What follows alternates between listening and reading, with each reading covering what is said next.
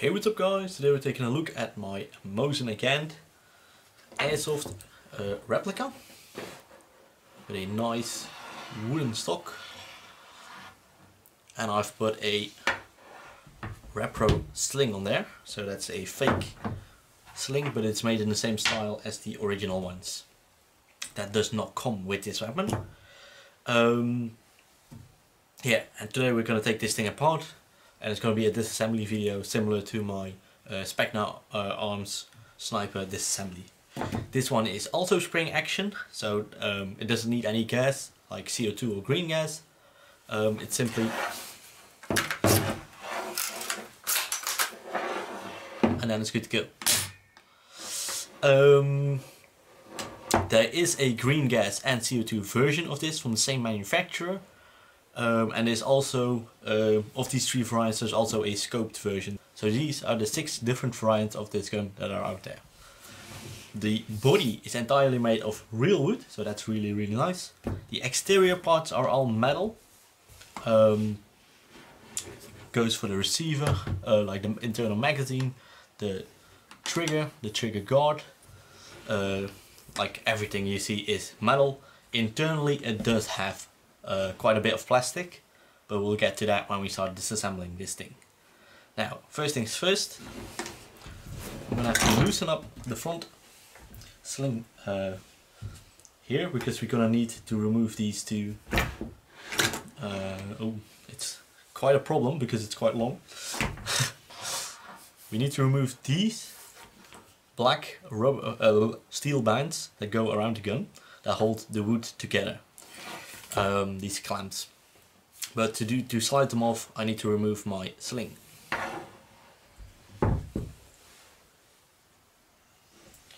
So yeah, for those wondering how long this thing is, it's 124 centimeters, so it's pretty close to the original length.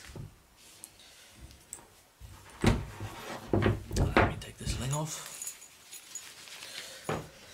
like that, and that is without bayonet. With bayonet this thing comes in at 170 centimeters, just shy of it, and it's just as tall as I am, so it's really long. It does come with a plastic bayonet which you can mount up on the front. I don't have that one right here, but I can show you the real steel one, because I actually have a real bayonet and a nice carrying piece for it. A nice leather sheet which you can put on your belt, because running around with a 1.70 centimeter rifle is quite quite a thing to do. It's not very handy.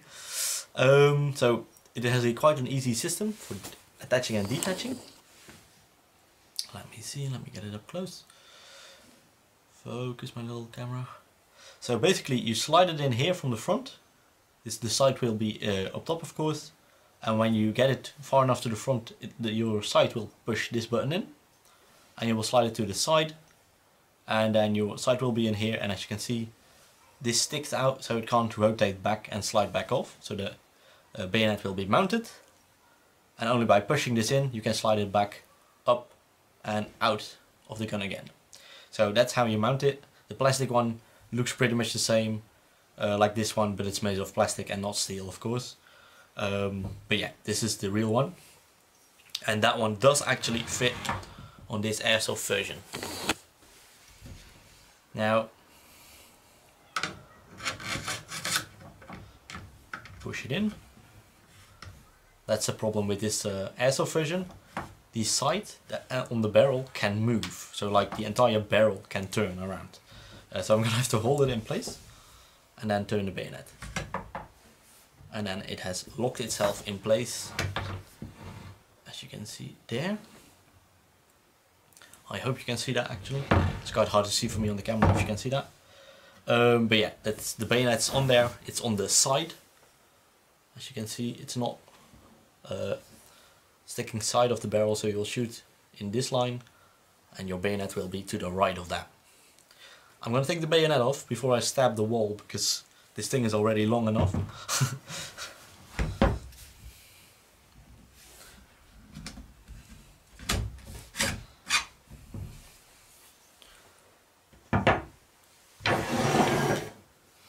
yeah, that's one of the main complaints for me about this rifle, is the fact that this is loose, so it can turn, so it won't come off. Like the sight did break off for me, so this is not the original sight where the way it would look like. It would have a small pin in here that comes to about halfway, and you would look over that.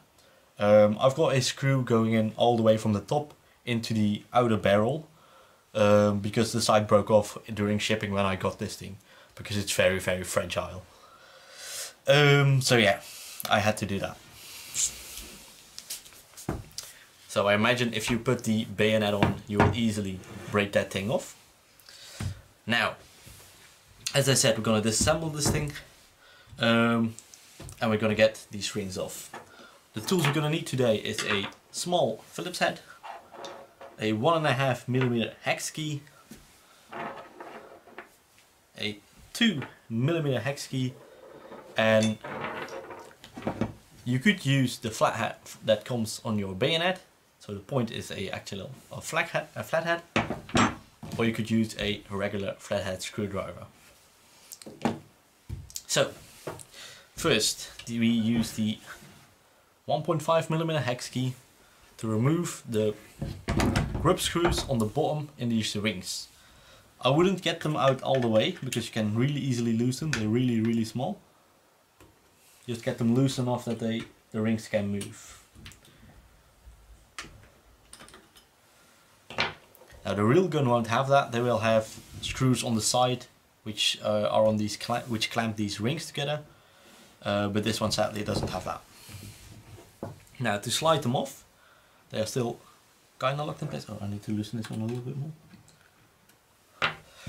They are still locked in place with these metal pins, which is literally just a metal plate that goes on, and that has a little fold on it, and which therefore spring loads it upwards. Push it down, and then you can slide it over. Same thing for this one, and then also get the other one over it, and then slide both of them to the front of the rifle. Let me see, I need to loosen the keys a little bit more, or the grip screws a little bit more, like that.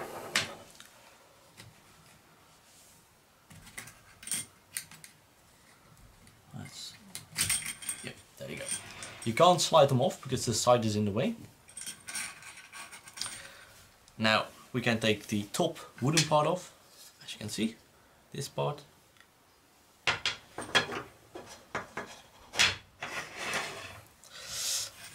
And we can take the cleaning rod out.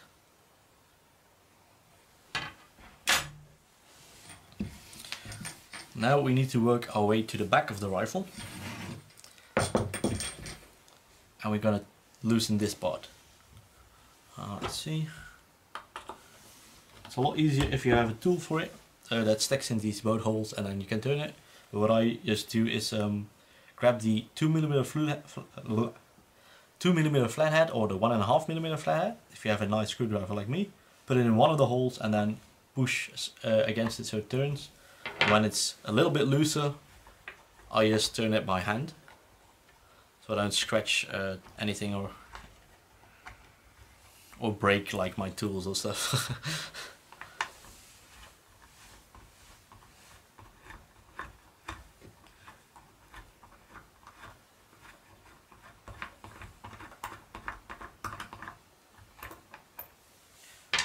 This little ring comes off, and the bolt comes out from the other side.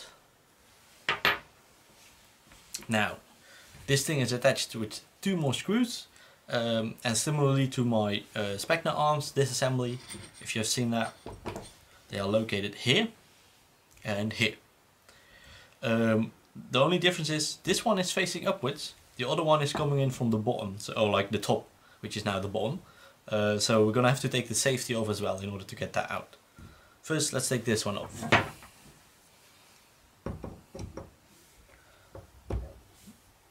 That's the nice thing about that bayonet.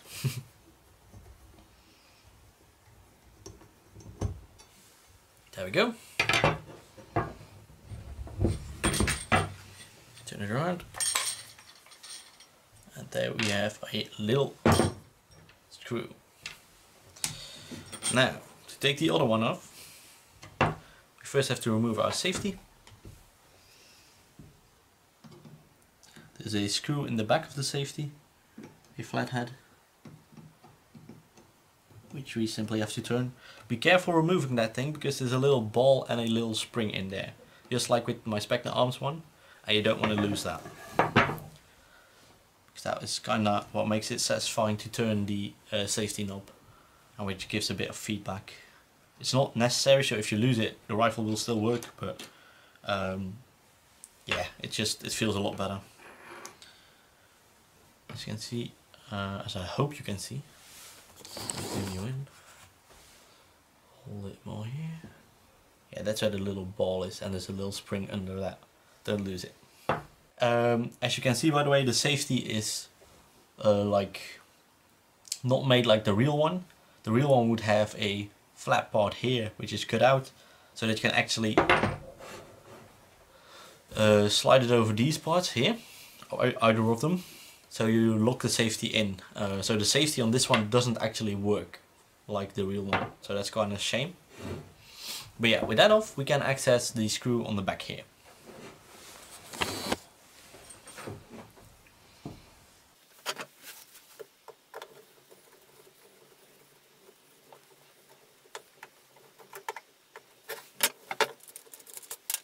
Now the bottom part, so the internal magazine, the trigger guard and stuff, are spring loaded in here, so it will come out really easily. There we go. And there we can see the plastic starting to come, because the metal on the outside is all metal, but this internals is all plastic. The wooden part comes off now, so we have the entire wooden body off.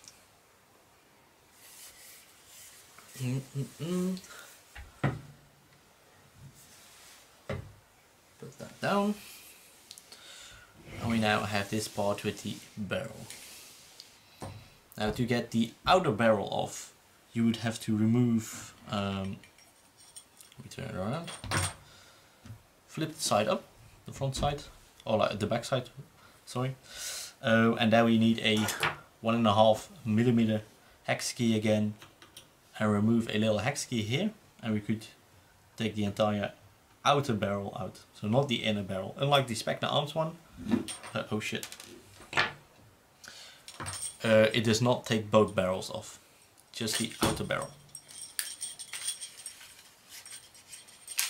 Be careful, because you don't want to bend the inner barrel. As you can see, that's all free. A problem with this one is this part can also turn, so like it's not fixed to it, and that also makes that the sights on this thing are pretty much shit. Like, get the scoped version. I sadly don't have the scoped version yet, but I plan on getting it, because this thing is pretty shit for shooting, because it's like this part it moves, and in the wooden stock it's not fixed either, so this can move a little bit, so this will pretty quickly be off center. And then the front side is also, as I showed you when it was in the rifle, could still turn. So really easily, either of these two or both of them will be offset, and you won't be shooting straight where you're aiming. So yeah, the sights on this thing, on this airsoft version, are shit. Not gonna lie to you. I'm gonna put this outer barrel back on, because I'm not gonna take the barrel out of this one anyway. I just wanted to show you that you could take it off like this.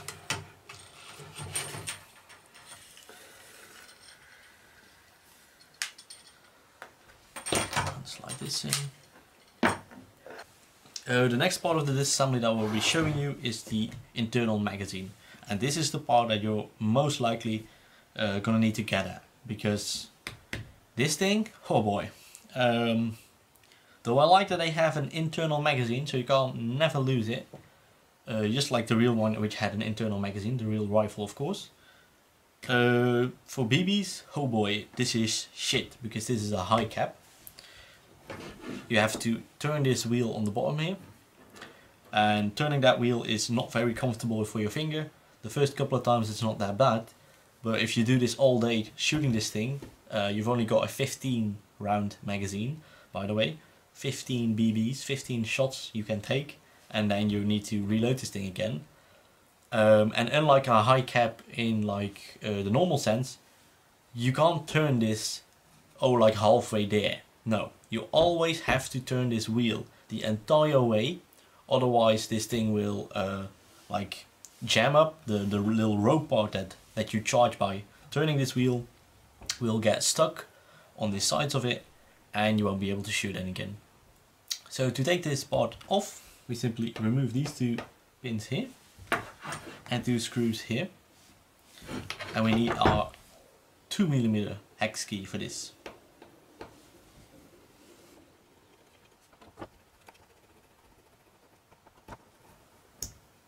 There we go. That's that part, and that's why we needed a small Phillips head.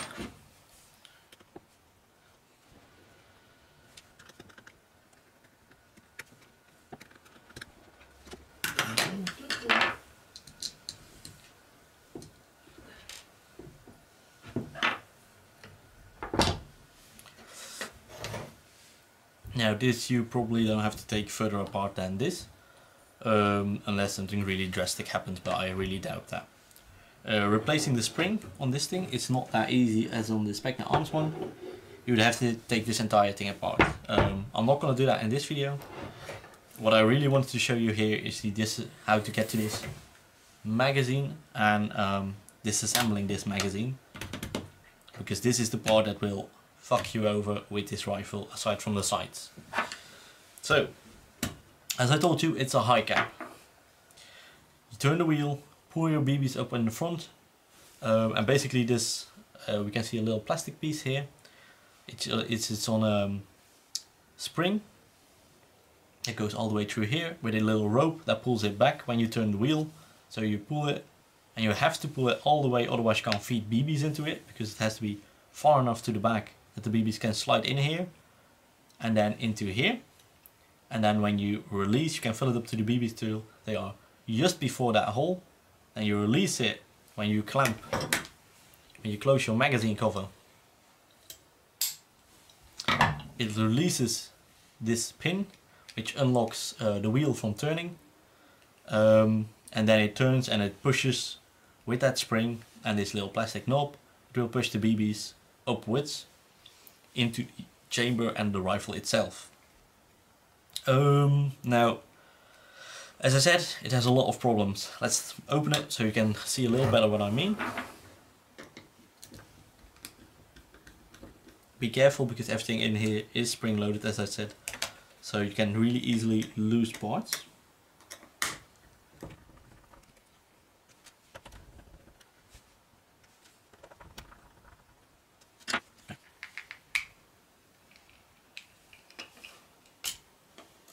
There it comes out again. Okay. So basically, here we have it in the open. Let me zoom you in. Let me get this out of the way. We have a little turning wheel. This thing comes over here, sits in there, all the way up with this plastic piece like this. It's kind of hard to show you like this on the back. So the rope goes from here all the way through here to the plastic piece up front. When you turn the wheel, the rope gets stuck around it, of course. So the rope pulls this plastic piece towards it, and while the spring is in there, it gets compressed. It's kind of hard to show you that because the spring shoots out, of course. But that's basically what happens. This little part stops your wheel from going backwards. So when you turn it, as you can see, it's easy to lift it, but it won't shoot back due to these little hooks. It hooks on there, so it can't go back. When you close the magazine cover, this thing gets pushed down and this wheel starts to release because it comes back. Now, your BBs are fed in from this hole. So when the spring is compressed, the plastic part needs to be before this. So take a good look at this spring again. And that plastic part. This long spring has to be all the way here. And then a little bit further back to let this plastic piece give way and make space so that the BBs can go in here. So it has to be pretty compressed to do this. So turning this will require a bit of force, and because they have this annoying teeth, which are necessary to hold it back, like your thumb will get like really sore from turning that a lot. So what happens if you don't turn it all the way? Quite easily, this rope shoots when it's not fully tight, because then the compression isn't perfect. It's too loose and it can shoot out of its way, and either like this, which is not that big of a problem when it shoots off this wheel, but when it is a problem is that it shoots quite easily to the side of this plastic wheel in which you turn it. And when it's in the side here, so like between the plastic plating and the wheel, you can never spin it fully far enough that you can load this thing, and it gets stuck really easily, and you have to take it entirely apart like I did right now to put it back together again and to unjam it. So basically this renders your rifle useless when this happens, which is kind of a big problem, and which is why I'm kind of salty that they made this of plastic and with such bad tolerances, because there's quite a gap next to this plastic wheel when it's all closed. Now to close it back up again, luckily it's not that difficult. We simply lay the spring in here, make sure the plastic piece is before the end, because there's a little this end is a little smaller, so that this plastic piece can't shoot out too far. Oh, shoot.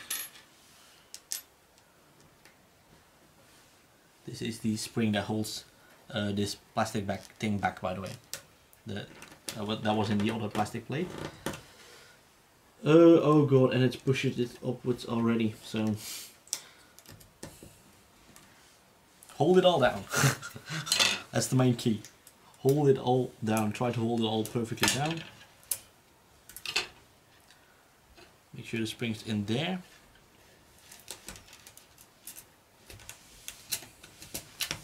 Simply push on it and then push this plastic piece into its correct position. So put the screws back in. Quick. And I hope we haven't lost too much pressure, that things have gotten out of their way.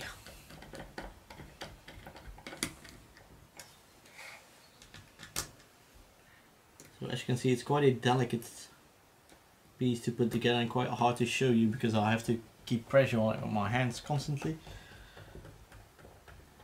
Another reason why I don't like that it's all plastic, because the chance of this breaking, oh boy.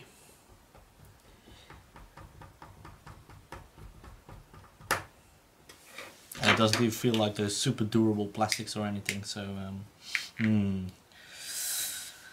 really in depth on how long this is gonna last. But anyway, we've got our turning wheel. We turn that. In there you see a little red wire. Oh, of course it's not gonna focus anymore. Come on. Yeah, the red wire.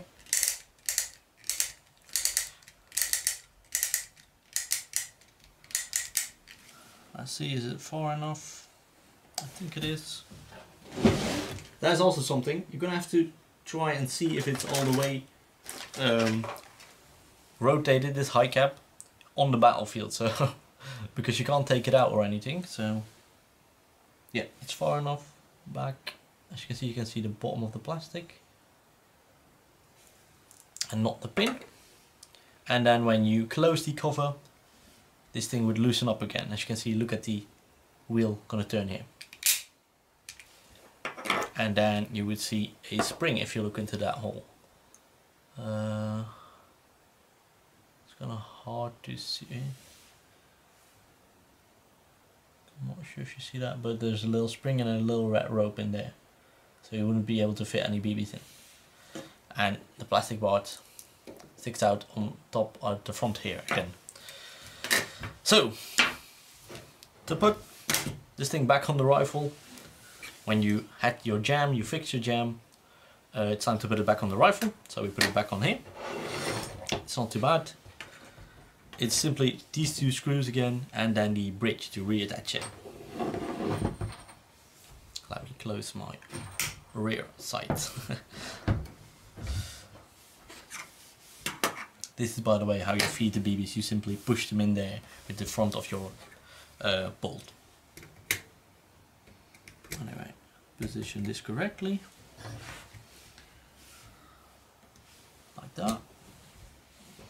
Now we come to the side, grab our screw, and unlike me, don't drop it. And we get them into this plate, screwed back into the magazine again.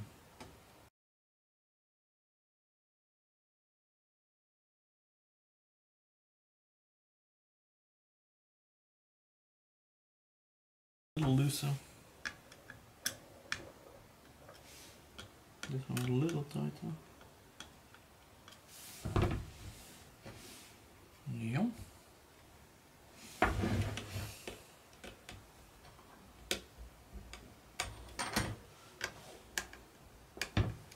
Perfect. This one I had reattached, so like the outer barrel. So that's all together again. Now we simply have to put it back into the wooden part of the rifle. Wooden body.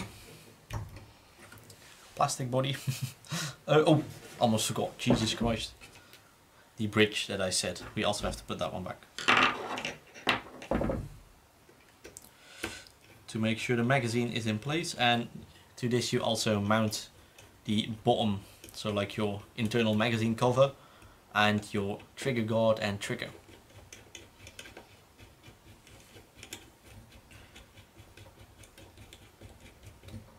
Like that. This thing, I mean. Body.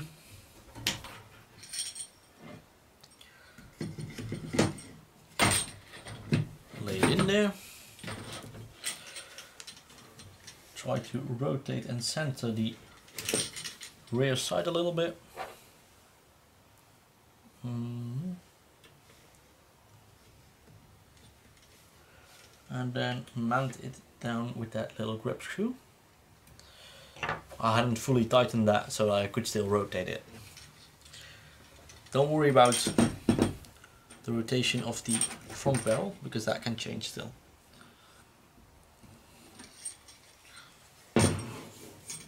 Thing we need to do now is close this. Let me zoom you all the way. Oh yeah, you're all the way out. And put the bottom back in. Yep, spring is still in place. Nice. As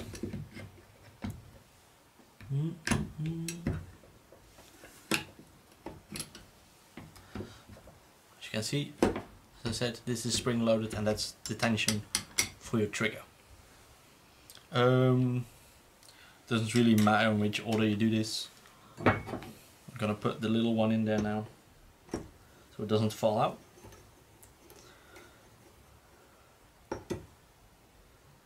Now we turn the rifle over.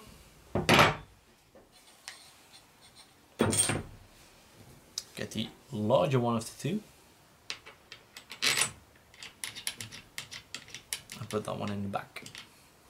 Let me hold it like this, so I don't drop it this time.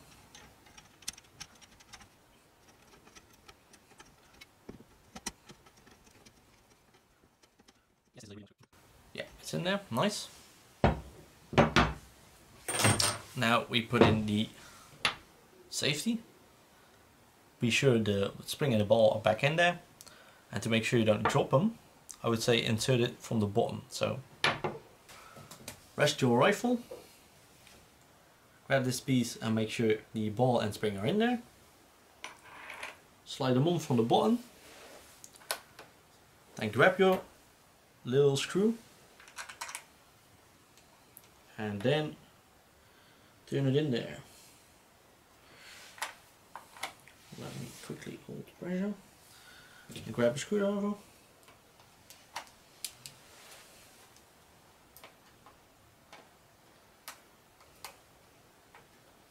Now the reason you want to do this like this is so that the ball doesn't roll out, because if you do this horizontally it will roll out really easily, of course. Now that these screws is a little bit in, you hold pressure. I'm gonna grab the bayonet because that's a better screwdriver and it just looks cool, let's be honest.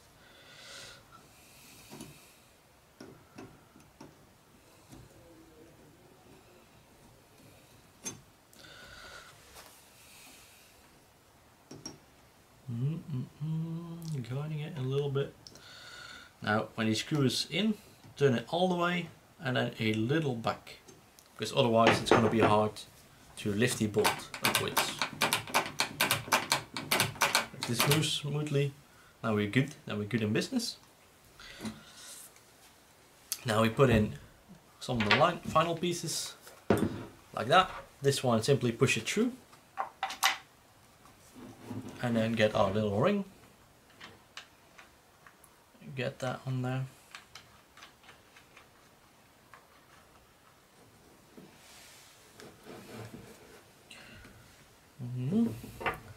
Then we get one of our hex screws again, put them in one of the holes, give it a little push on the side. Now it's in there nice and tight. Now we still need to fix the front. Make sure our rings are positioned correctly, so with the grip screws to the bottom, grab the cover plate with the wider part on the back and then slide the rings on once again.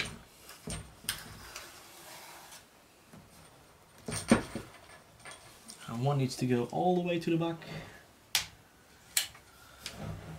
and the other just to that first metal catch.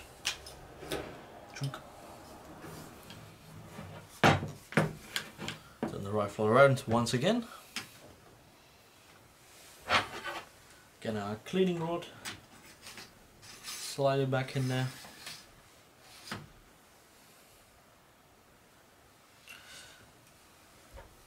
A 1.5mm hex key. Make sure the grip screw is above the cleaning rod, so it holds the cleaning rod in place, and it also makes sure when you tighten it that it scratches the metal of the cleaning rod instead of the wooden soft body of the Mosin, because it's quite a soft wood that they used and you can easily overturn the screw and just go make a hole in it. You don't want to do that. So definitely tighten when it's over the cleaning rod.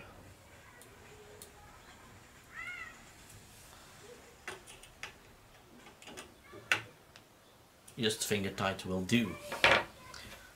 Now there you have your Mosin in its full glory.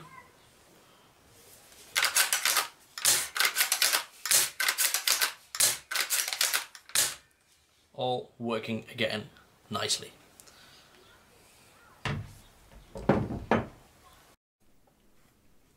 So yeah, that's how you disassemble and reassemble your Mosin Nagant from PPS and SHS, so that's the brand of this. SHS is known for making upgrades for Airsoft replicas, and PPS is the maker of this replica itself. So the internals are pretty alright when it comes to the spring and the bolt. It's just that the magazine is weak, as I've explained in the video. But yeah, this is how you fix that temporarily if it jams on you. And I hope you enjoyed this, and this will be helpful to you when you have either problems with your own replica or need to disassemble it anyway.